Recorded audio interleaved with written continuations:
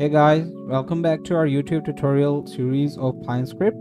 So in this video we are going to go over pinescript basic syntax, and we are also going to compare study versus strategy. So by the end of this video you should be able to understand how a script is structured in pinescript and different number of versions that are available, and the main differences between study and a strategy. So here we are in the trading view, and we have the RSI open, the script for RSI opened. So let's understand the overview and structure of pinescript through this.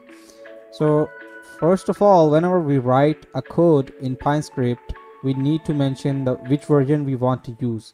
There are basically 4 versions available, and these are not backward or forward compatible. Like our code that you written in version 2 will not be compatible with the version 4 of the pinescript, and same goes the other way.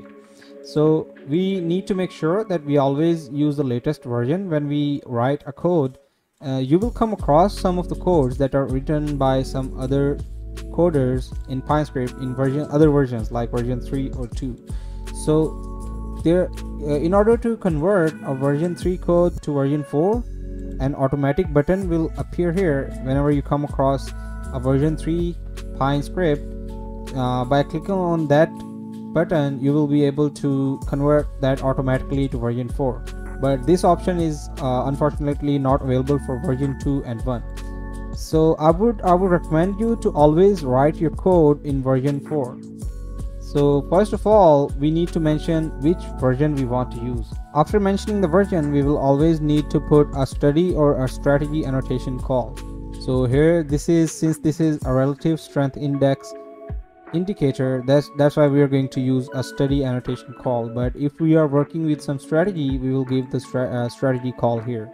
So the second line, or the second thing that we need to make sure after mentioning the version, is mentioning either we are going to do a study or strategy and giving it an appropriate title. And a study must contain at least one function or annotation call which produces some output on the chart. After study or strategy annotation call, there will be series of statements which implement the script's algorithm. So from here to up till here, these are some of the statements which will be implementing our script.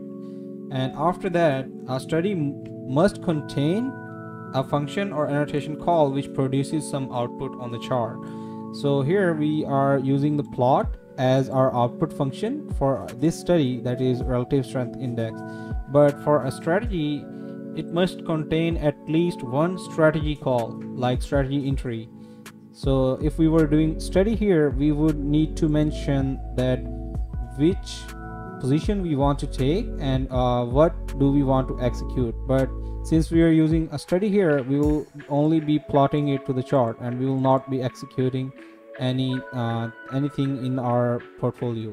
So now let's dive deeper into the comparison between study versus strategy. In a study, it will always plot some information on the chart, and as you can see here in the example of relative strength index, it plotted this chart, this line on the chart. And a study will always have some output that will appear on the chart, and it will also contain some calculations that will help us to calculate what we want to plot on the chart, and it cannot be used in the backtesting of our strategy or anything. Like study is just an indicator, you cannot actually use it for backtesting. Another thing that we should keep in mind is that study should not contain the strategy calls. And basically the main function of studies is they are used to create alert conditions, and they are used to create indicators that we can see just like RSI, and there are a bunch of indicators that are available here. These are used all using the pinescript study call, and some of them are also like which one, like this one, it says bar up down strategy. So this is basically a strategy call. So now let's discuss about the strategy. A strategy can plot information on the charts as well, and it also contains some calculations. Now here's the difference. As I mentioned earlier, that a study cannot be used to backtest, but a strategy is meant to backtest. So whenever we want to backtest something, like we have some strategy we want to backtest, we will need to do that by using a strategy call here, and then put our conditions and our information, our functions here that we want to execute. And a strategy must contain an output call which will enable the script to either generate buy or sell orders. Another thing is that you can create alerts using a strategy, but they won't work. Like, the compiler won't give you any errors, but it will not give you any alerts as well. So in order to create alerts, you always need to go with the study.